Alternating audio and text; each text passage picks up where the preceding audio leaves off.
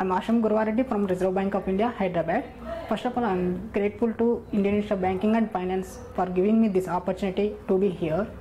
And they are providing excellent academic service to enhance the knowledge skills.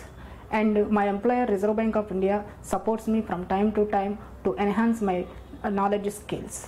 And being from rural background and interested in farming and farming family, I done my certification course in rural banking. Through that, I learned so many things regarding the rural aspects and regarding the rural banking aspects.